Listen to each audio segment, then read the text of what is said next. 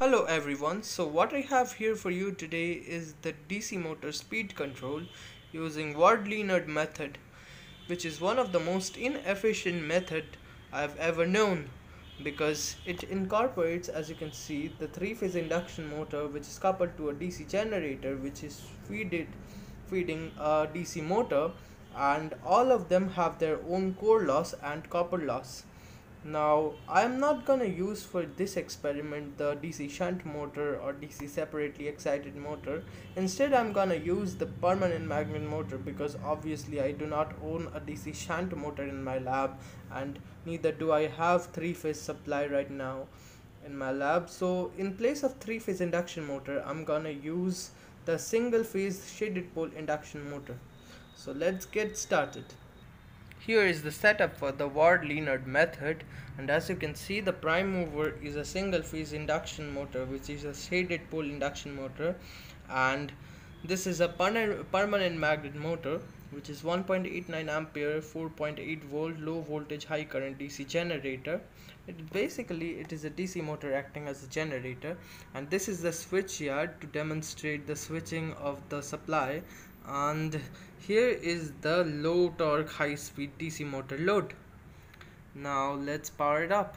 Oh, also this is the variable resistor control, and I'm gonna keep it constant because of course we need the maximum power point operation, and this is the open terminal for testing purpose. Let's turn on the supply, and as you can see, with supply active, there is a slight problem of starting torque because this induction motor cannot generate the starting torque of three-phase induction motor, but it can hold up to the running torque. Now let's power it on. It's already on, and as you can see, the motor is rotating. The way you can tell is the marker position constantly changing. If you can see, as you can see, this is the stationary one, and now it's rotating. Stationary, and it's now rotating. Stationary. So this is the overall setup for the Ward-Leonard method. Now as you can see, this is the core of the induction motor, and it is getting pretty hot for a shaded pole induction motor which is already inefficient. Now the DC generator has its own copper loss in case I ignore the core loss, and the DC motor also has its own copper loss which cannot be ignored in a practical scenario. So this is all in all the inefficient method of controlling the DC motor speed. Also, by varying the resistance, I can control the voltage. So that is why this is the variable resistor control.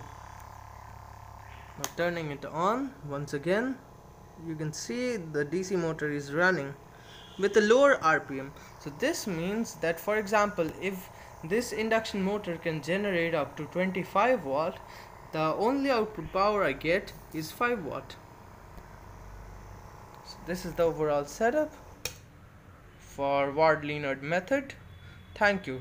Please consider liking this video and subscribing to my channel for more upcoming videos.